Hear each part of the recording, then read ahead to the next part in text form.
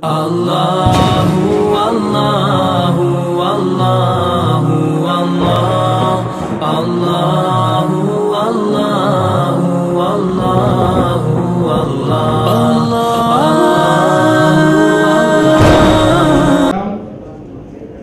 The format will be a little different this time. We have, alhamdulillah, a lady speaker, Dr. Arshya. So what she can do, inshallah, following the etiquette of Islamic hijab, she can face the ladies and she can address them. The ladies can interact so that they can feel more comfortable. I request the gents not to turn around. The audio would be clearly audible. Inshallah, there is also PPT along with that. Questions? Yeah, we'll just pass on the mic, whatever the sister prefers, a collar mic or a hand mic. She can ask the technical team. So once again, a request to the brothers not to turn around when she's addressing the gathering. And any questions? Yes, can be asked. Inshallah, we'll assure questions can be addressed and asked to her. So the topic is really interesting. Is classroom management a cakewalk? Is it? That is what she's going to address. Which mic we need? Yeah. So mic, whatever she prefers. And mic. Here's Dr. Arshya to start her session. Assalamu alaikum wa rahmatullahi wa barakatuh. Bismillah walhamdulillah wa salatu wa salam ala rasulillah. Rabbi shrah li sadri wa yassir li amri wahlul 'uqdatan min lisani yafqahu qawli. I'm deeply humbled and grateful for the organizers to give me a chance to speak over here. You have all had witnessed since morning some very interesting and very intense training sessions. So this will be something on a lighter note, inshallah. The topic given to me is classroom management a cakewalk? I have added another question, a rhetoric to that, saying that, or is it like herding cats? Do you all know what is herding cats? Have you all come across something called herding cats? Has anyone come across? Has anyone herded any cats? Or seen somebody? It's something very similar to classroom management. I request brother to play the video.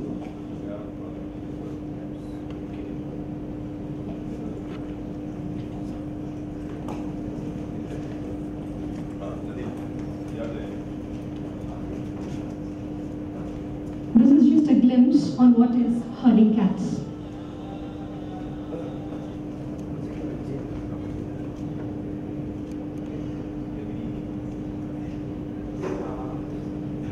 Sir. Just 1 minute, sir.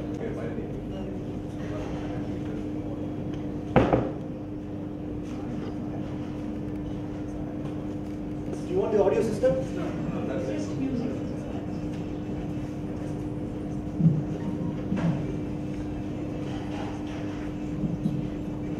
Is this what we experience in the classes? Catch one and the other is let out. The other one escapes.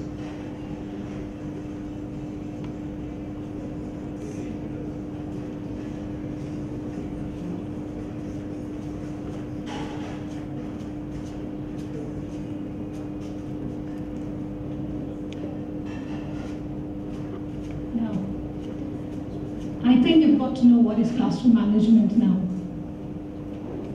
Now, what and why of classroom management?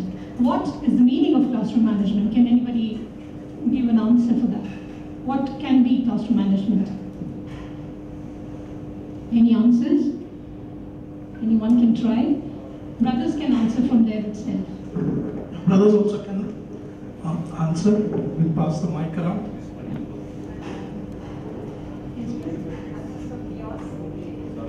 Absence of chaos, yes. Yes, to make the kids listen to whatever you want to speak, whatever you want to convey. It is being prepared for the class. It's motivating your students. teaching and learning in an efficient manner, being creative and imaginative in daily lessons, and building self-esteem. Why do we need classroom management, by the way? We need classroom management to provide a safe and friendly and comfortable learning environment. And above all, it is calling for an effective discipline. Do we agree to this? Classroom management? Now, to proceed further, I want to know how many are actually in touch with the children. How many of you take the classes? How many of you are in touch? They go to the classes, they take classes, they do the teaching. Okay, not me, I think. This is going to be a nutshell. In a nutshell, I'm trying to explain what is classroom management. There will be some tips along the way, inshallah, hoping that this will really turn out to be a cakewalk for you. All these things are defining the classroom management, and about these things is, it's different for everyone. Don't we think so? It's different for everyone. The strategies which we adopt in classroom management are different for everyone. This is just, on a lighter note, I've put a cartoon. I hope it's visible to everyone. Your classroom management techniques work in practice, but not in theory. There's a conversation between the principal and the teacher. So this means the classroom management techniques are different for everyone. So we are supposed to try different strategies and see which one suits us the best. I'd like to have a self-assessment, a very quick one, a fist of 5. You can raise your hand and tell me where do you fall into with respect to classroom management. This is applicable for those people who are in contact with the children. Just raise your hand, close your fist, and show me where you stand in classroom management. 1 to 5. Can you just show me? Raise your hand and show me where you stand in your classroom management. 1 finger, 2 fingers, 3 fingers, 4 or 5. Some have said 3, some have shown 4, some have said 2. What about the rest? Everyone fallen with the 5 fingers out? On the scale of 1 is to 5? A closed fist indicates you're still thinking about it. First, 1 finger out, you're very frustrated. 2 fingers are out, it means you are frustrated. 3 fingers are out, that means you're surviving with classroom management. 4 fingers, pretty comfortable, and things are also going well, alhamdulillah. But what about the 5 fingers? That means you are just going good, going great. Nobody with 5 fingers out for classroom management? Brothers? Okay. It looks like nobody wants to take that chance, subhanAllah. Okay, classroom management is nothing but a magic wand that if you master it, inshallah, that will surely be a cakewalk for you. It includes a set of strategies, it includes a set of tricks. And how are you going to achieve all this? You're going to achieve all this with plan, plan, and plan. This is a statement highlighted. I am sure all the management people and all the teachers know, if you don't plan, then the children will plan for you. How many of you have experienced this kind of setup in your classrooms? The teacher is amazed, the teacher is baffled, the teacher is confused. Here, sorry, the teacher in the, I don't know. It moves by automatically.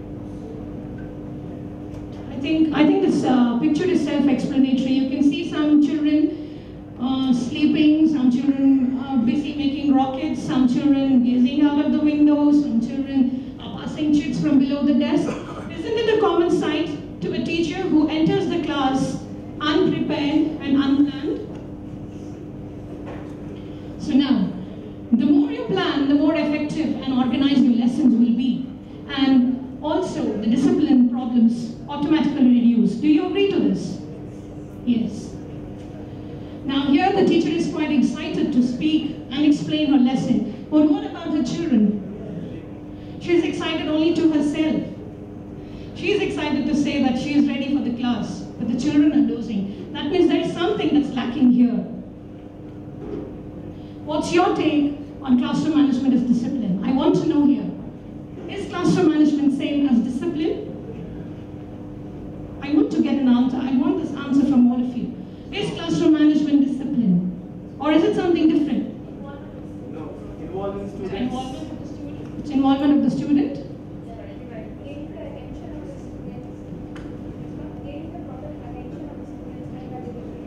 How do you do that?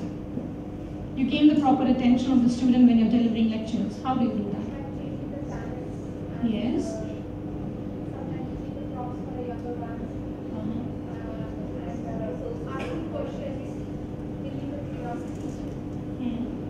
Building curiosity.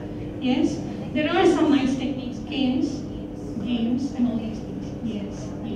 Alhamdulillah. But does it mean that classroom management is discipline? It's a part of it. Alhamdulillah. Classroom management is not equal to discipline, but classroom management is much more than discipline. Discipline is just a set of procedures which helps. It's a process of breaking down things, complex things, into simple steps. Whereas classroom management includes procedures. Sorry, did I say the Now, classroom management reduces the discipline problems. Can you see the quote there? Effective teachers manage their classrooms and ineffective teachers discipline their classrooms.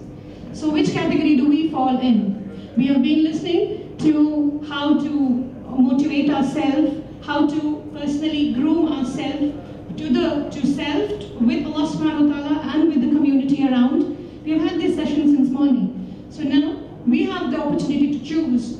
Some technical points are being laid out here for us to facilitate in choosing whether we become an effective teacher or an ineffective teacher.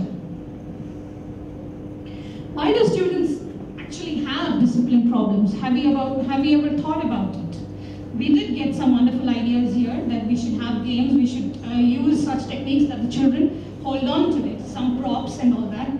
The children have disciplinary problems when the classes are boring, when there is an unclear objective, when there is a pace that is too fast or too slow for the child to understand, when the child is completely lost with the practical implication of this lesson that's being taught.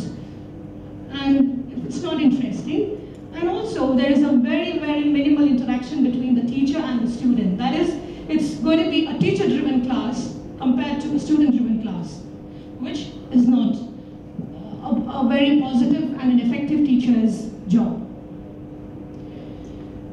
You all know this famous quote by Benjamin Franklin: you do not have a plan, then you are planning to fail. So now what should your lesson plans and what should your planning for the next academic year have?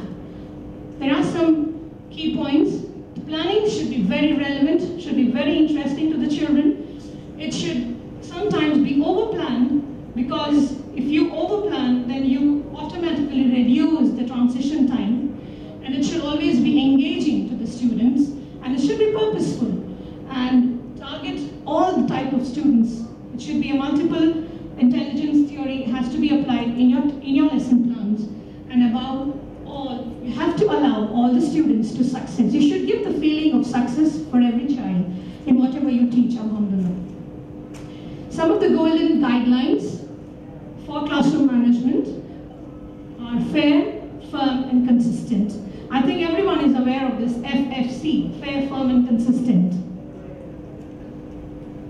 Many of these points were highlighted by the brothers who had already taken the sessions in different ways and different forms. So I'll just rush through them.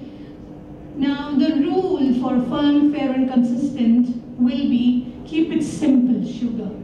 You have to keep it very simple and very applicable for the child. The classroom rules should be avoided having any negative connotations in them, like how this teacher is trying to introduce the classroom rules.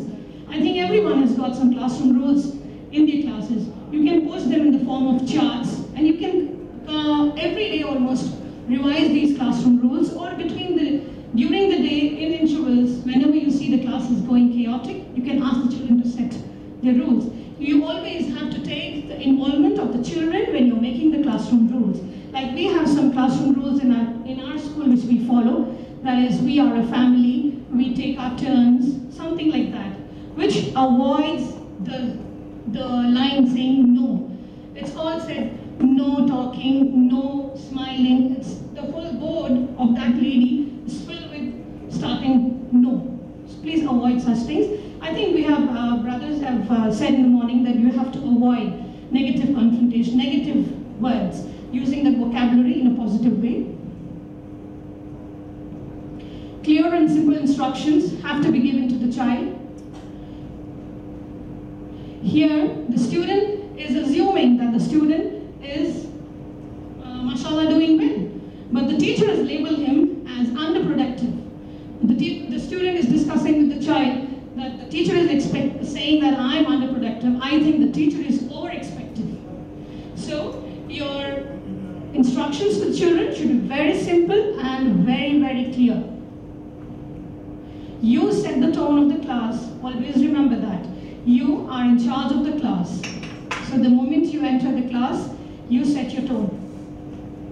The classroom arrangement has to be made in such a way that you have place to walk around. The children have an access to the board. The children don't need any vision in the middle. There is no blockage for their vision to reach the board, to reach the teacher.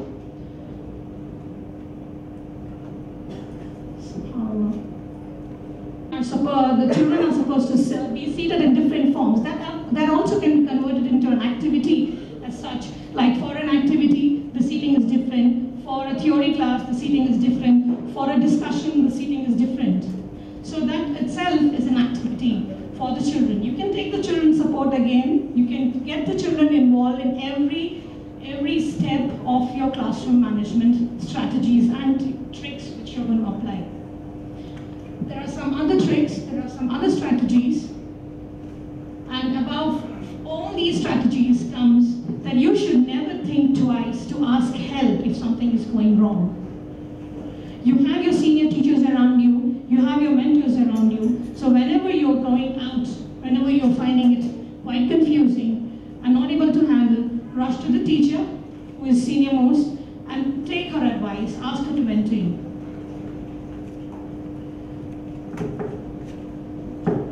I think this is too, is this quite academic oriented? Yes. So this is going to be beneficial for those who are in touch with the children, who are into the classrooms. And those who are the management side, they can at least tell the teachers about some tips about these things, inshallah. The classroom procedures also should be very, very clearly told, and they should be very simple again. Like how I said, the line goes as keep it simple, sugar. You have to always keep your cool. There can be some distractive students in the class who try to disrupt the class. So the minute you lose your tone, you lose your temper, they take control away. And remember, children are naturally called as moral police. So they will very nicely identify that whether you're in a stressful condition or not, whether you are firm or not. So don't let the children take over you, rather you set the tone.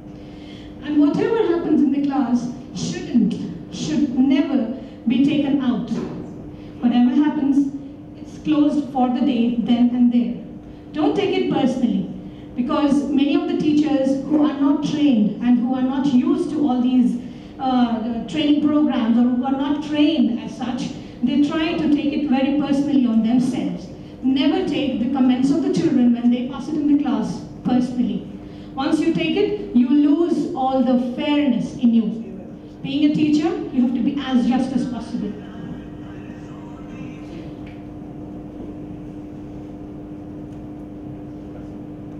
There are some pictures.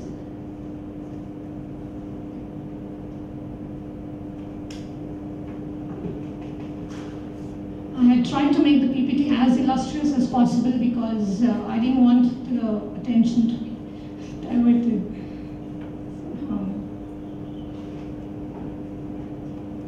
I think we move on.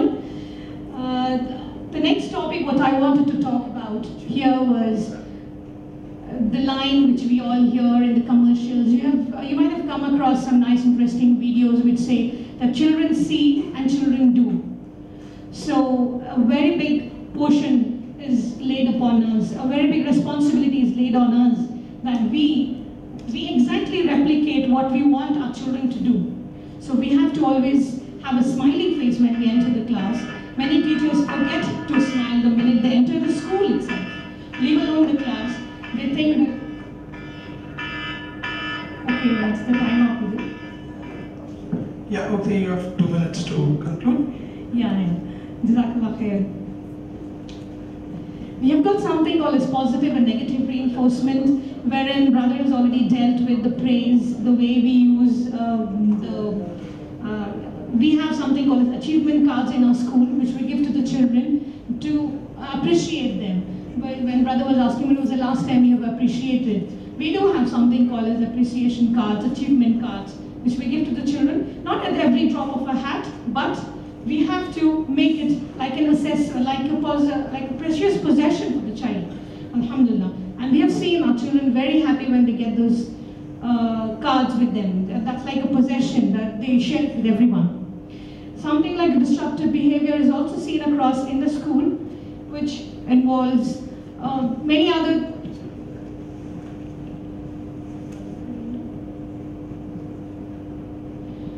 There is a lot actually to be spoken about the classroom management. Some of the disruptive children and the consequences that come and all these things. I think this was presented to you in a very, very precise, in a nutshell.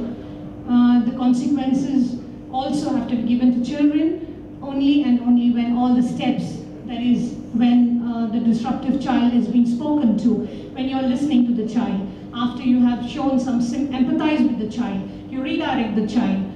All these steps are taken, and still if the child is still disruptive, you then hold some consequences. Again, these consequences should be very logical. They should be very stepped, in a stepped fashion. They shouldn't be like for every small thing the child is sent to the principal. And these type of consequences, the unrealistic ones, the child will at the end of the day start hating the school, the teacher, and the whole system of education. So we have to make the teaching experience a more pleasant and a memorable one by following all these techniques, strategies, which are there for these disruptive children, trying to find out their background, why they are like that, trying to, at the end, I just want to summarize by saying here, and since the PPT is also not being projected on time, I just want to end it by saying that we have to continue doing our work. We have to try to be as effective teachers, and remember that Rome was not built in a day, and so are not the perfect students whom you want. So continue to teach with passion and share it with everyone, inshallah. Jazakallah khair. Barakallah, thank Dr. Arshya. So we just have time for a short question, one question maybe, from the teachers' side. The teachers, since this topic was solely focused on this classroom management, the CakeWalk. So can someone from the teachers, what has the learning been from this talk? Feel free to ask. Or even from the brothers, if they have any comment to make. Yeah, this is a good book for classroom management.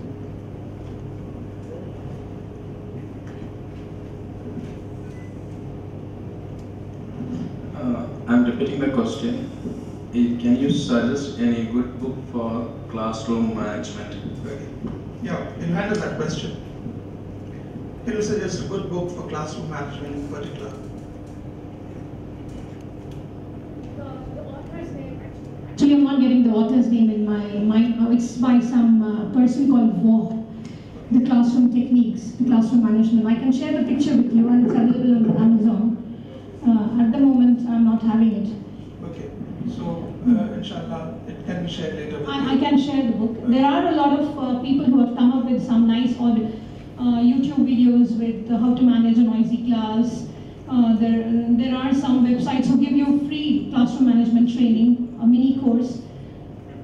I can share the links with you. Fine. Inshallah. Fair enough, inshallah you can share it with the admin team, and we can pass it on to the brothers. You can do that, okay? When you get your references. Okay, anyone from the sister side, a question or a comment or a learning that you had?